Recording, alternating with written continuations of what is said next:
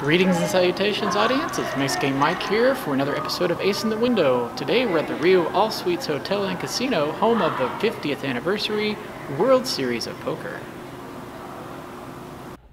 So two other tweets caught my attention that were really cool, and that was this tweet from Jean Gluck from the Bicycle Casino. Mm-hmm. She's announcing new $10 chips at the bike, right?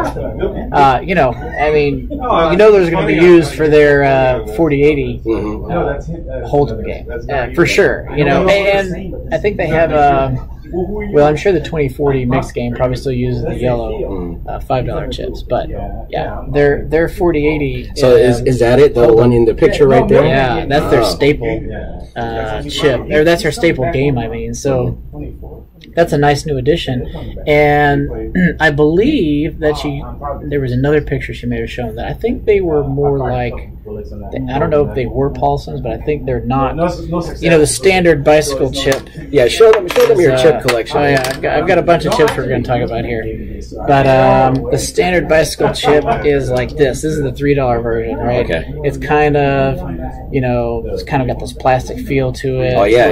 It's lighter weight. I think it's 9.5 grams. There you go. So see that? It's a pretty cool chip. It's very functional. Those are actually a lot like the Rounders Card Club tournament chips. Are a lot like that. Not exactly, because these have a little bit of an inlay, and you can feel a texture difference. Whereas the Rounders ones, I don't have them with me, of course, but they are more like. Let's see if I have one. The Gardens. No, the Gardens has a texture on it too. Which one was I thinking about? The Link.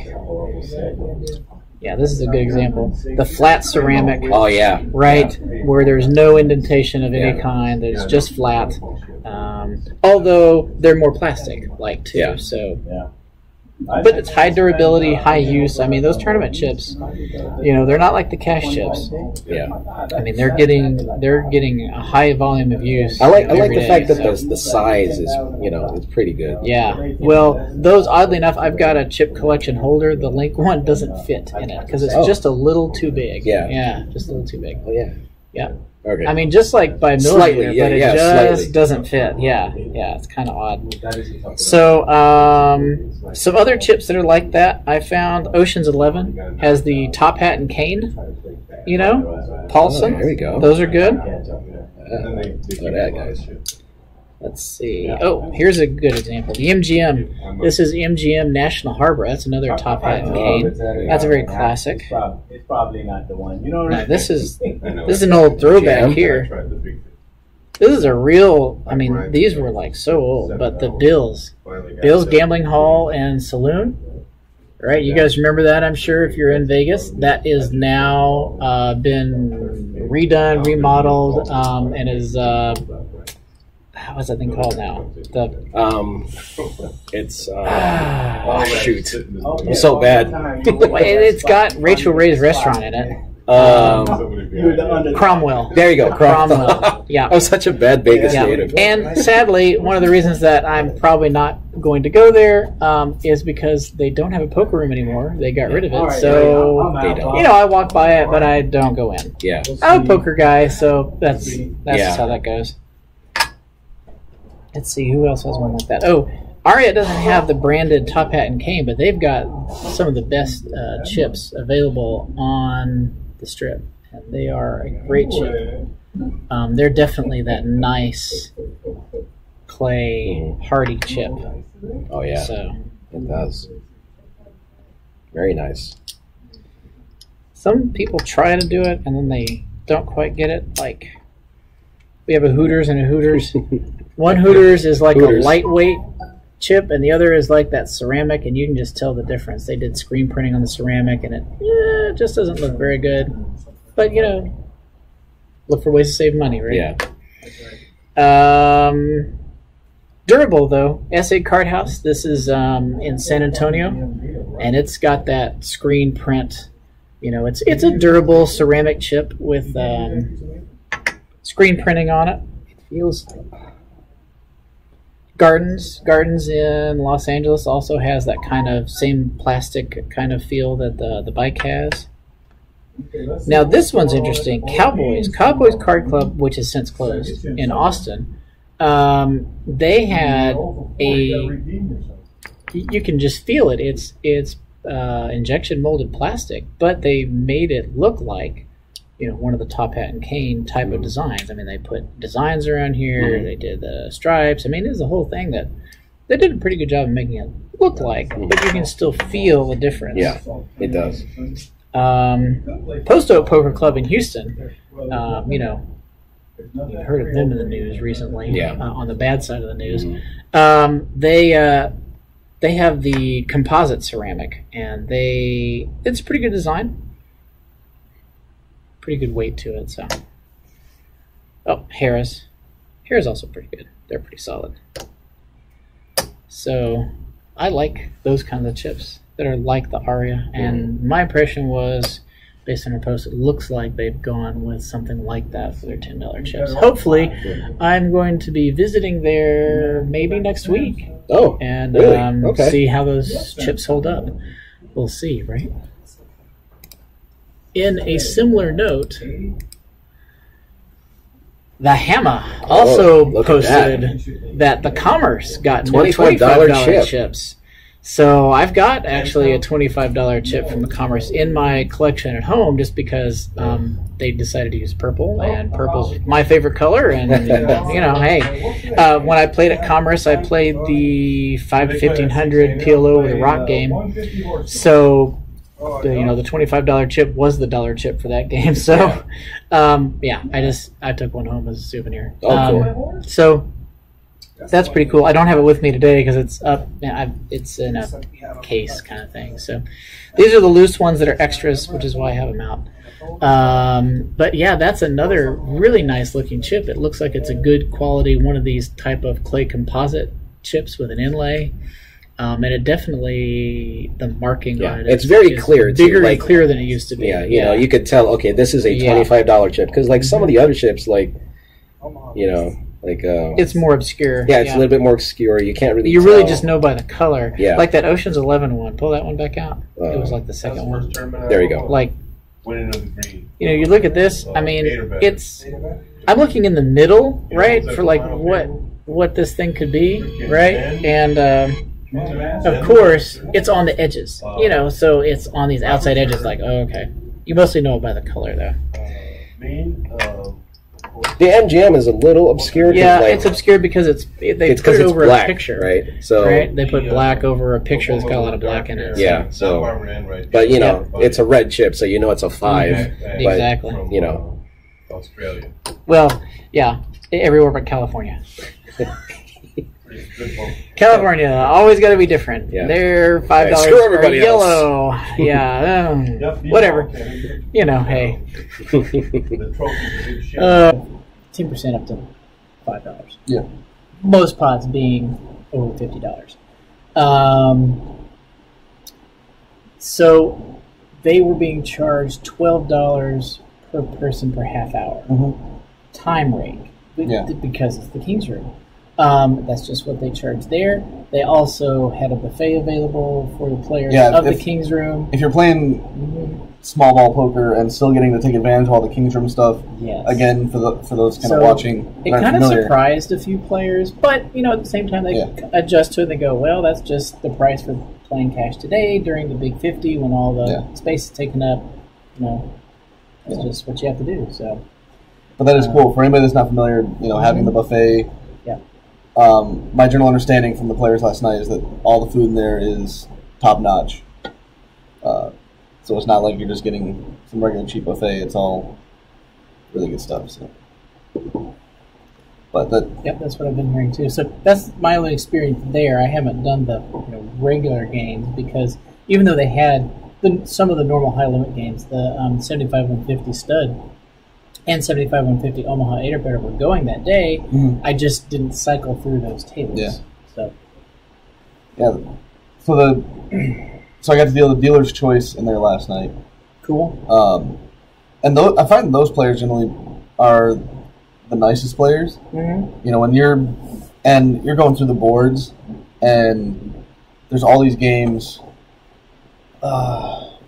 like what was you a mentioned, strange, interesting game that I didn't ran into? necessarily deal any of them, but I'm looking at the placards and we're going through them, and like you're talking about like Raz Ducey and Sure, yeah, all this stuff. Like I think I'm pretty familiar with poker and know most of the names. You know, your Archies, your Baducey, whatever. But then you start getting into these super games, whatever you want to call them, with the Raz Ducey, and I was like, what? Yeah. Holy crap. Yeah, no, we get in some deep water here. The names can be kind of confusing, but you know what you have to consider when you're looking at that is that they've taken a game like Badesi or Baducey and they've said, hey, let's make that a stud game. And there you go, Raz Ducey, Raz Daisy. Yeah. You know, so. And it can be kind of intimidating, but most of those players, like I said, are super nice. And for the most part, you're still doing the same thing. You're just like, all right, so am I still dealing, you know, 5 cards, or just how am I dealing it? And that's kind of the biggest component is, all right, you're still dealing 5 cards and drawing. It's just, hey, you know, I was at one of the mixed games and a cash game, and it was time for super stud, and I saw a stud. I didn't see the super, and I dealt 2 cards and flipped one over, and they said, oh, you're supposed to do 4 down. And then one up. I was like, but that's okay. You can just deal the next 2 down. I'm like, well, that'll work. You know, that's the same thing happened to me last night. That's fine. That'll work. Didn't notice the super part. My bad. The next hands after that, we got 4 cards down and then 1 up. Fine. Yeah, so. I did the same thing last night, and that was just, I tried to clarify first because I didn't know. Yeah. I was like, all right, so we got, you know, someone pulled the super stud placard. I'm like, all right, does this deal the same as stud? Yeah. No one fixed me. Right. So I'm 2 down, 1 up. Right. And then, oh no, it's supposed to be 4 down, 1 up. But okay, just deal the next 2 down. Deal the next 2 down. Oh, well, that's why I asked. But yeah, it's all good. If you dig There's through the rules, the correction for accidentally flipping up is just to give the rest down. Yeah. Not really a big deal. Yeah. It's that's my general understanding. It's a minor flag. Yeah. Yeah. Same thing like